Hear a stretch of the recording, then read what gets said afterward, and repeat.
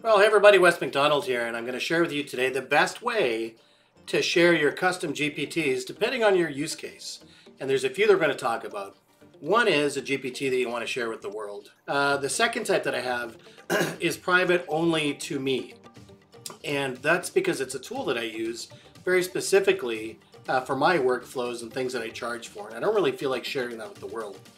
The third type is one that I can actually share with my team members, and this is only available if you're using GPT for Teams or for Enterprise. If you have the Plus version, you don't have the capability to do this.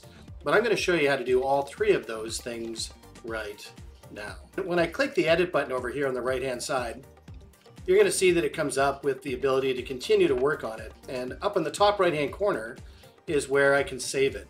And you can see that here, that anyone that I share the link with is going to be able to use this. So for my customers, when they want to use this calculator, they get the link and they are available to use it.